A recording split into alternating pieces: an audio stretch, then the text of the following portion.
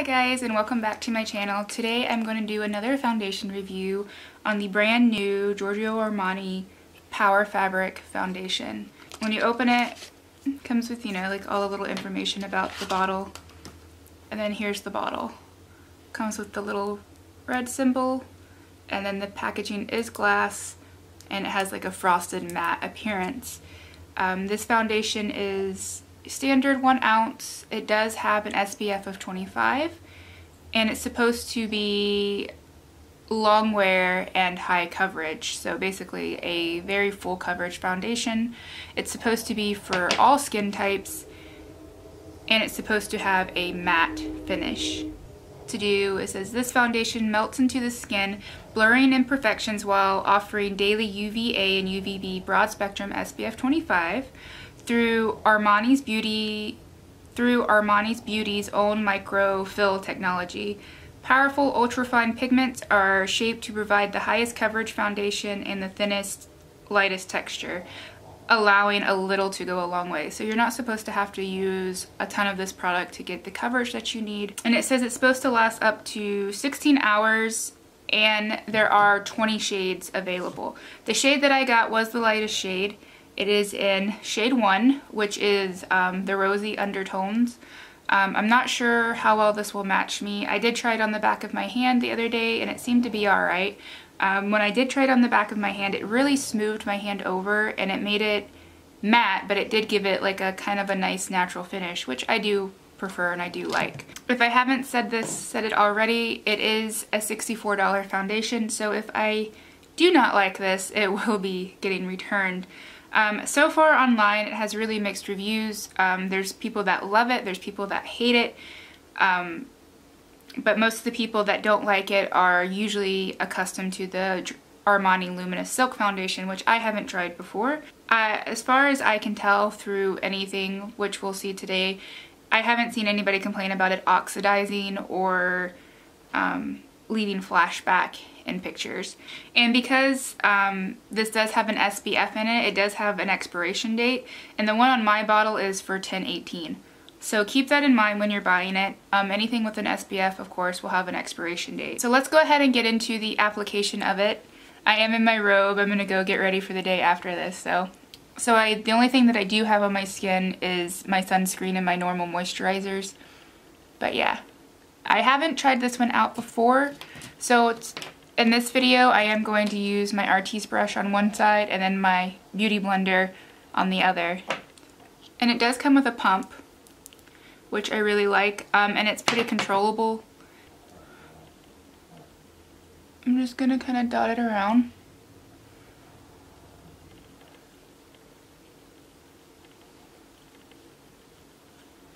It might be too light for me by the looks of it. It is a little too light for me, so I probably should have gotten shade 2. If I do decide to keep it, I'll probably exchange it for my shade. But with this brush, it is blending it out really nicely. It's not leaving streaks. It does, got hair everywhere. It looks kind of powdery though on the skin already. I think I might like it better with a Beauty Blender. Yeah, I don't know, guys. It doesn't dry too quickly where you don't have time to work with it though, so that's nice. So I'm going to take another pump on my Beauty Blender on this side this time, and I'm going to blend it out on this side.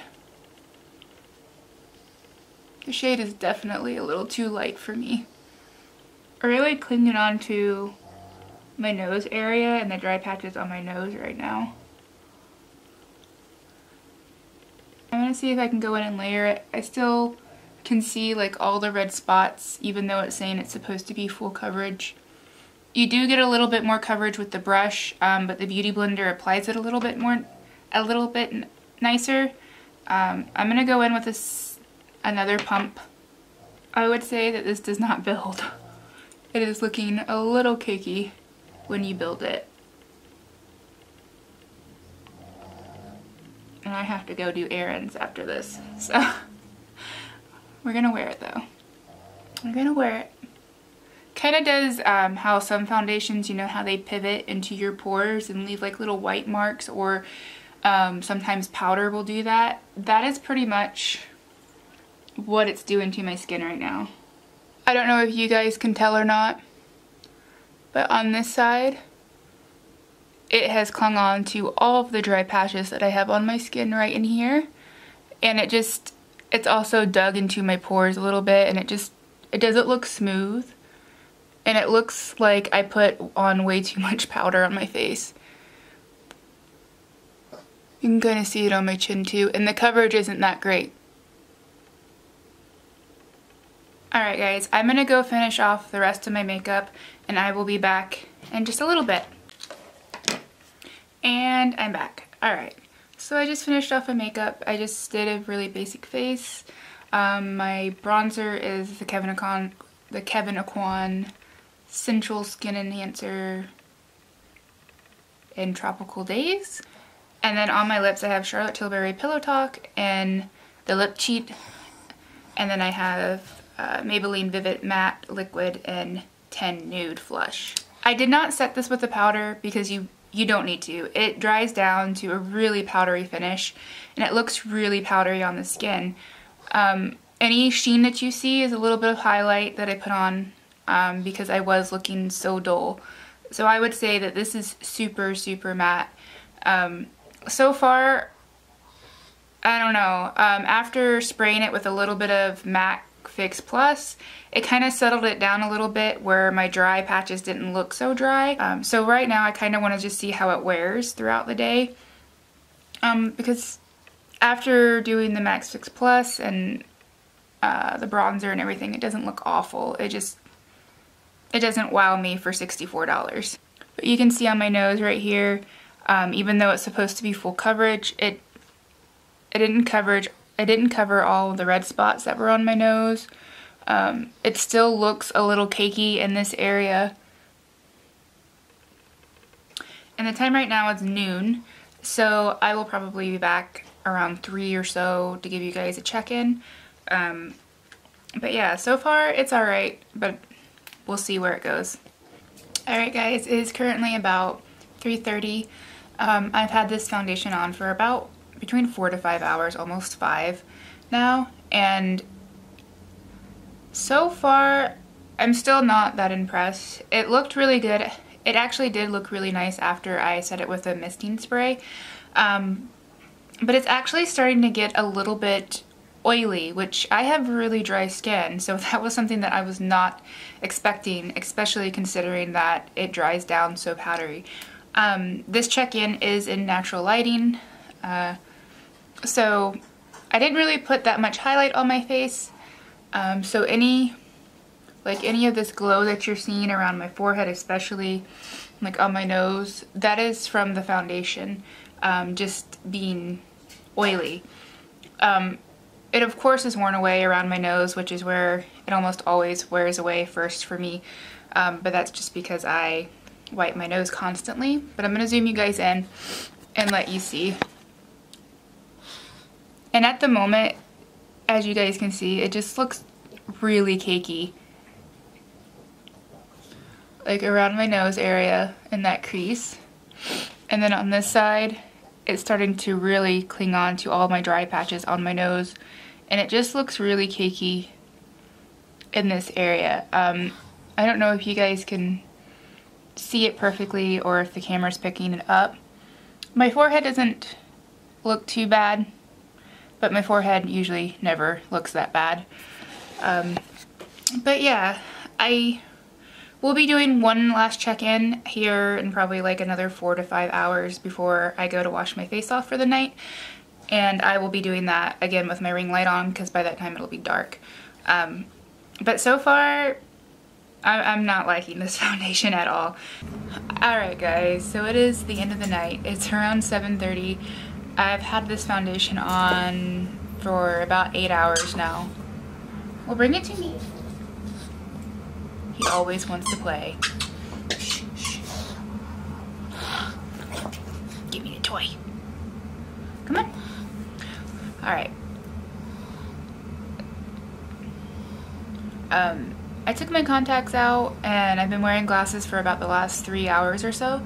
And you know, like any other foundation, it's worn off around the area where my glasses are sitting. I have to say, I'm not impressed with this foundation at all.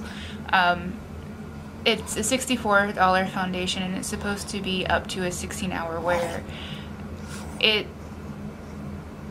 It looked okay after I applied it, after I sprayed it down. It did start to look really nice, even though it kind of clung on the dry patches at first. But as the day has gone on, it has just reattached those dry patches and has caked onto them and kind of just built up around them. And so it just looks really, really bad right now. And it's also, like I've said before, I have dry skin and it's become, I don't want to say oily because I don't feel it on my face and it still feels lightweight, but it's become very, very shiny on my face. And I mean, you can kind of see it in the camera that it's become shiny. And for somebody with dry skin, that's not something that normally happens with me, and especially I wasn't expecting it with this foundation, considering it really dried down to a powder finish and I didn't set it whatsoever. So I was kind of surprised. I'm gonna zoom you guys in so you can see, but I mean, just look at it. It looks absolutely terrible around the nose, especially. Like, I mean, granted, that's my glasses wearing away, but places around here, it's so cakey. It's just so cakey. Overall, I can't say that I would recommend this foundation. It's definitely a skip for me. If you guys have tried this foundation and you have a different skin type, whether it's oily or you've tried this foundation and you have dry skin, let me know what you thought of it down below. Thank you guys for joining me today. I hope this review and demo was helpful. If you would like to, please hit the subscribe button and I'll see you guys in my next video.